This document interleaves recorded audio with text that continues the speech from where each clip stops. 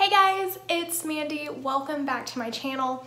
Because I am so far behind on making videos, I'm gonna combine July and August, the financial breakdown for the rent houses. I'm gonna combine that into one video. So this video is going to be the finances for both July and August. And so with that being said, there are quite a few numbers to go over. I'm just gonna get started on the video. I'm not gonna go over any background or anything like that. If you want to know more about my houses or how I got them, you'll have to watch January's video, or I'll link a couple videos down below where you can find out that information. But basically I have 16 houses that are rental properties, and then we have 5 houses that we have owner financed. So for the income for July and August, the rental income was $16,590. And then for the owner financed properties, that income was $5,579. And that puts the total income for those 2 months at $22,169. That total was just a little bit higher than it would normally be, and that's because of the owner finance properties. One of those properties was actually paid off last month. They just owed a couple $1,000s left on the property, and so they went ahead and paid that, and it's paid off. The rental income is spot on. I didn't have anybody miss rent. I didn't have anybody pay late. Everything is spot on there. Now I actually did have a couple people pay early, but I didn't include the overage. I just put that on for the next months. Okay, so for the expenses, the mortgage payment for those 2 months was $5,520. Now I do always call that a mortgage, and I think it's maybe a little confusing. It's really more like a loan repayment with interest to my mom, because I borrowed money from my mom to buy some of these houses. Then we had one insurance policy that was due, and that was $525. That was for the year, just for one property. If you watch the other videos, you know that I've been working on getting all of the trees that have limbs over the houses, getting all those trimmed, and any trees that are dead cut down and that kind of thing. I have been really glad that I went ahead and did that this year, because I have seen quite a few people either have limbs fall on their houses or big trees fall down in their yards, and I'm happy to avoid any of that. One of our houses, we had actually 4 trees trimmed and 1 tree, a small tree, cut down, but it was growing really, really close to the house, and that was $900. The next expenses are all in the category of plumbing. I have been having crazy plumbing problems this year, or at least for the last couple of months. We've just had plumbing issue after plumbing issue after plumbing issue. Luckily, this is all mostly still from July, and we really haven't had any more issues since then, so I think it's maybe slowed down. But we had a bathtub faucet that was leaking, and the problem with that was it wasn't just an easy replacement. It needed to be replaced. They had already tried putting a washer in, and the washer didn't work. It still kept leaking, so the faucet just needed replaced. But it's a tiled bathtub, and there was no way for them to access that faucet from the back, because the kitchen was up against the back side of the bathtub. So you would have been going through the kitchen cabinets. So they had to go in from the tile. For the plumber to replace the faucet, he also had to have a tile guy there to repair the tile that he messed up when he went in to take the faucet out. So the bathtub faucet replacement, that was $295. I think that's a little high, but I think it's also because they did go ahead and try the washer first, and that didn't work, so we got charged for that labor there as well. And then for the bathtub tile repair, that was $200, but he did a really good job. He regrouted the whole, he didn't just do the tiles right around the faucet, he regrouted the entire wall there, and it looks really nice. And then the next thing is that we had a toilet that was just running and it wouldn't shut off.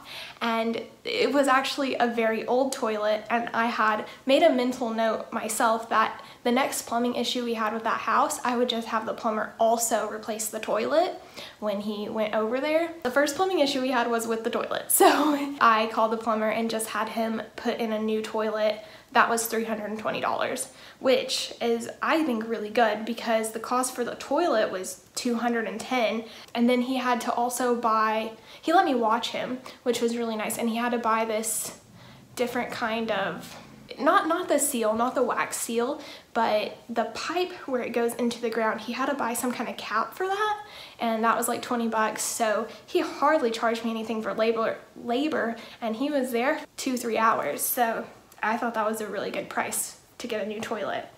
And we're starting to get into kind of like septic and drain issues here, and not so much plumbing, but I just put them all together in the plumbing category. I had a washing machine drain that was backing up in one of the houses. Every time she would do laundry, it would flood the laundry room. And luckily this house did have like a little laundry room, it's tile in there, so it didn't really do any damage water-wise. My septic tank guy went over there and took care of that. He does lines and clears them out and things like that. And so he just cleared out that line, and it was $180. And then the last maintenance issue that I have in the plumbing category is that we had a septic tank back up. The tenant called me and told me that the septic tank was backing up into the bathtub. Anytime you have water backing up in the bathtub, you almost always are gonna assume that it's a septic tank issue. It could be something else, but it's almost always gonna be a septic tank issue. So I called the septic tank guy. He got the line cleared out so that they could use it for that day, and then the very next morning he came with a backhoe. They actually had to dig out the septic tank because the lid wasn't visible. Then they pumped it out and got it working again, and that was $675. So that's a really, I thought that was almost too cheap because he was out there for 2 days. Really good price there. And now you may be wondering, you know, why do we let the septic tank get so full before pumping it out? And here's my dilemma and what I've been trying to get done. We have 16 properties. 2 of them are on the city sewer, and then 14 of them have septic tanks. I know almost nothing about any of these septic tanks. A lot of them don't even have lids that are visible. So I don't know when the last time they've been pumped. I don't know if you can even pump them. I'm assuming that a lot of them do not even have plastic septic tanks. They probably have the original metal septic tanks that are basically rotted into the ground. And I'm just not even sure where to start. Part of me was like, well, I'll just address it every time we have an issue, and then once we get the septic tank replaced, I'll put it on a schedule and we'll get it pumped every 5 years. But now I have the septic tank guy that I use. He's trying to get a couple weeks cleared out of his schedule, and he's just gonna go over to every single house and find the septic tanks where they're at. So we're gonna try to figure out if they're plastic or if they're metal. If they're metal, we will know for sure they have to be replaced. If they're plastic, we're gonna try to get them pumped. And hopefully we can get everything taken care of then. We're not gonna replace all the metal ones right away. We'll schedule them all for next year and get them replaced one every couple of months. But hopefully that works out. The next maintenance category is AC. I had some heat and air issues this month, really just with 2 houses, but it did end up being kind of expensive. So one house, they called me and said that the air conditioner was making this like terrible banging noise every time they turned it on. And I called my heat and air guy. He came out and charged me $250 and supposedly fixed the problem, but the tenants called back the same day and said it's still banging. And this guy, I had been giving him a chance on the heat and air because he is also my electrician, and he does a really good job with the electrical problems and anything that I've had. And he fixed a really big issue for me a couple years ago when I first took over my dad's properties for what I thought was just like a really awesome price. And so I wanted to kind of be loyal to him, and then he expanded his business to where he also did heat and air. He doesn't do the heat and air himself. He has an employee who he sends out who does heat and air. In my experience, he really hasn't fixed any of the problems the first time he's come out. So I pay him a whole bunch of money and he's there for like 3 or 4 hours. It almost feels like I'm paying for the employee's training. And so I'm paying like $65 an hour or something crazy. And then the problem doesn't end up being fixed. So when they said, it's still not fixed, I didn't even bother calling him back. I just called another heat and air guy, and that guy came out. He fixed the problem. It was just a bracket that was broken in the outside part of the unit, so it was just making a bunch of noise. So he replaced the bracket, and that was $185. So I paid like $400 to get a bracket replaced. And then I had another house, and she called and she said when the AC would shut off, it would make a really loud noise. And so I thought, okay, it sounds kind of like a similar thing. I definitely guess I need to call. That's the thing, with heat and air, I don't really know.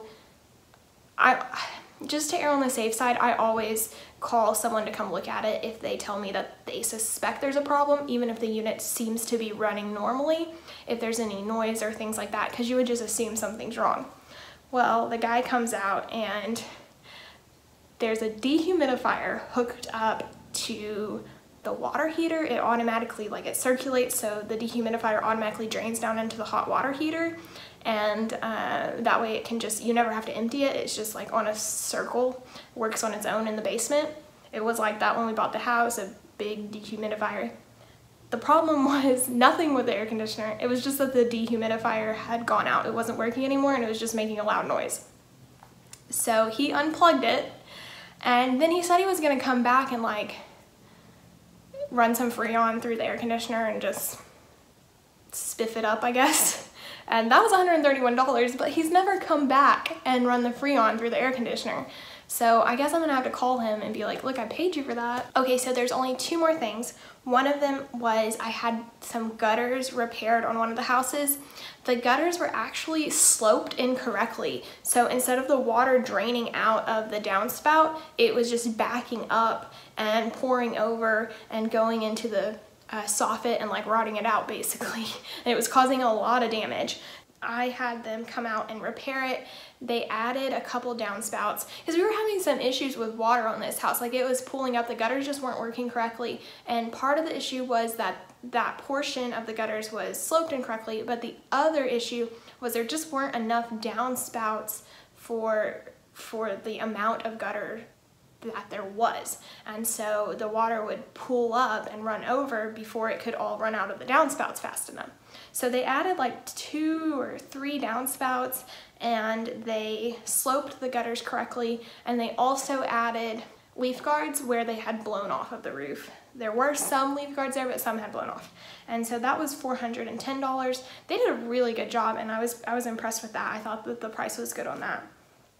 And the last expense was just to our accountant, who does our taxes, and he sends out quarterly statements for the rent houses, the finances, and everything like that.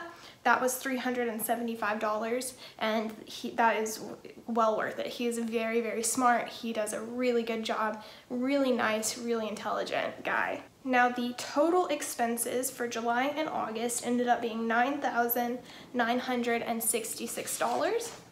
So that makes year to date, the total income that we have brought in from the rental properties has been $113,181. And the total expenses that we have paid have been $86,861, which makes the total profit $26,320. So we are actually making some money, which I'm kind of surprised by myself. If you watched January or February's videos, you know that I thought we would probably just break even this year. And I kind of calculated a lot of room for air, but then we have also had a lot of expenses that I never expected to have. And even with all, we had 3 roof replacements, even with all those big expenses, we have still managed to make some money. So I'm really pleased with that. I'll see you next time. Bye.